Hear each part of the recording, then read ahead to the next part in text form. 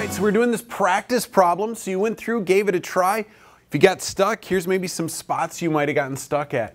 So when we're identifying those variables, we're looking at the units, we're looking at the names, we're using that sheet, okay? So starts at 0 because they didn't tell me where it starts at rest, and then they said the final angular speed it gets up to is 78 revolutions per minute.